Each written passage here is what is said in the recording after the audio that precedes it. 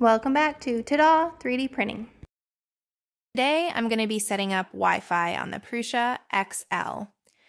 To make this process go faster and smoother, the first thing I do is make the Prusa touchscreen. To do so, go to Settings and scroll down to User Interface and toggle Touch On. To make it touchscreen, make sure your printer is up to date and on the newest software.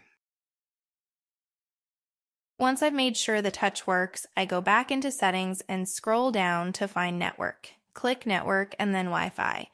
Once in the Wi-Fi, click Wi-Fi Wizard and you can scan for your Wi-Fi network. Give it a moment to scan all the network connections and then you should see a list of all the connections it's picking up on. Find your network and click. Now I just type in my Wi-Fi password and it asks if I want to connect. Hit finish and it will exit you out and it should say connected.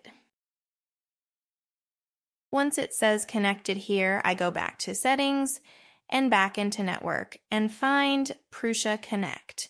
Scroll down to find Printer and click that. Let it try to register to Prusa Connect.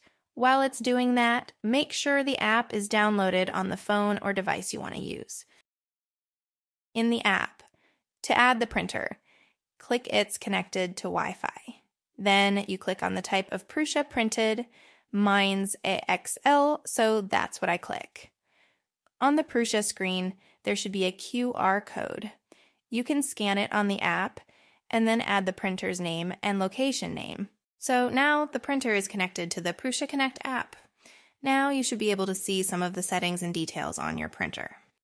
And you can see the MK4 that I had previously added.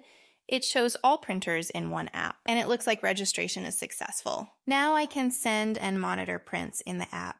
Let me know if you also plan to use the new Prusa app. Thanks for watching.